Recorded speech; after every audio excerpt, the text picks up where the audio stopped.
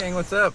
Welcome back here to another edition of Intuitive Angling, and thanks a lot for checking out my competition day report from here at Lake of the Ozarks for the BFL tournament we had today.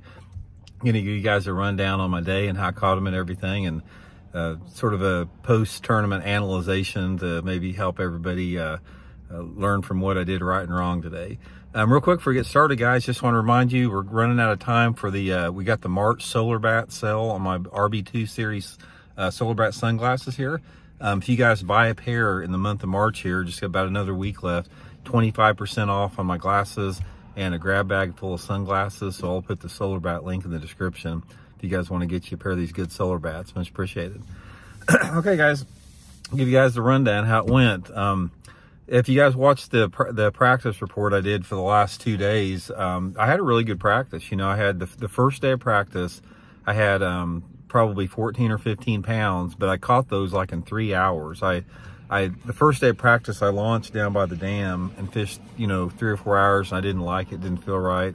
So then I made a long run up the river and went up there and like in 3 hours caught a really good bag, and I caught them all on a chatterbait, shallow.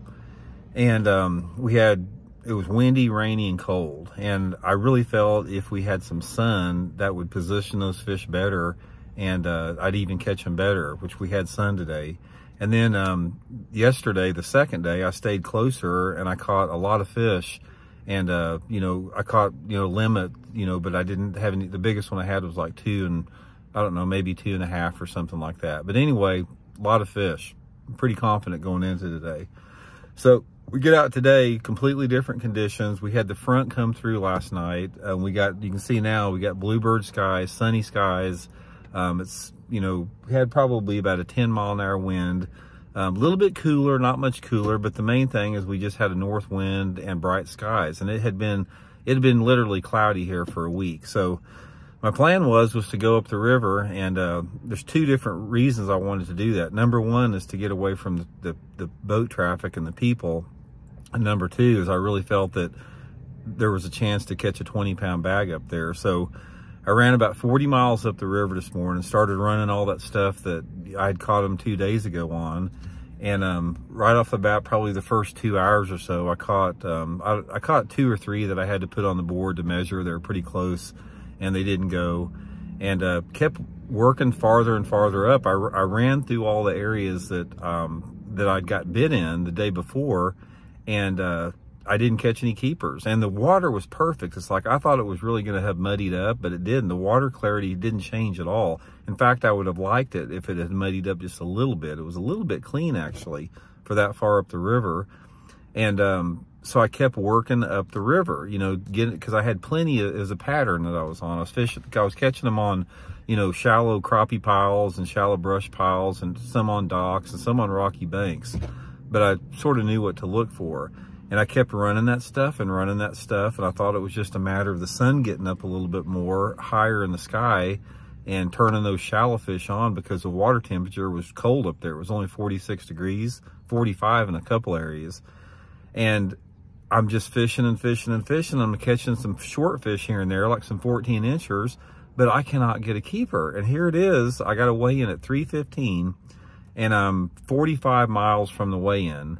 And it's like after 1 o'clock. So I sat down in the boat, and I just ate a little snack, and I said, okay, do I keep going and just hopefully I get, you know, pull up in the right creek and catch a couple big ones, or do I need to go back and run down the lake to where I caught the smaller limited keepers yesterday and try to get some fish in the boat the last hour for points, because I'm, you know, trying to make the regional here by the end of the year.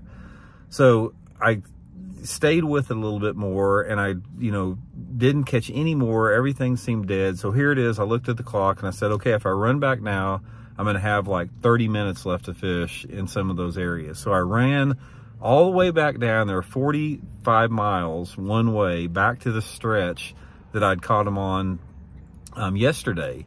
Pulled in there, and right off the bat, I catch a nice largemouth keeper. Then about 5 minutes later, I catch another nice one, and then I catch the third one. So I got 3 fish in the boat in like 20 minutes, and out of time for the day. Had to run to the weigh-in with 3 fish that I caught right at the end of the day.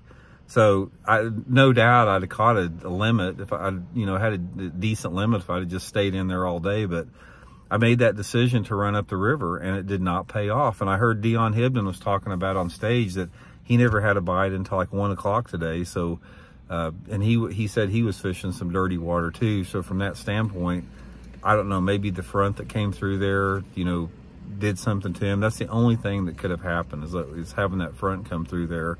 It just really, really messed with those fish in correlation with the cold water temperature. So anyway, like I said, I really appreciate all the fans of the channel here that have watched this, and, I know I got a lot of people that have my back. And for the haters, I do have a group of haters out there that think I'm a meanie when it comes to live scope, and they unsubscribe every time I mention the word climate change. So I can already see the comments. It's going to say, Randy, you suck. Randy, you're too old. Randy, give it up. Randy, you're a dinosaur. Randy, you're has-been. Randy, you should have had a live scope and you'd have caught some fish.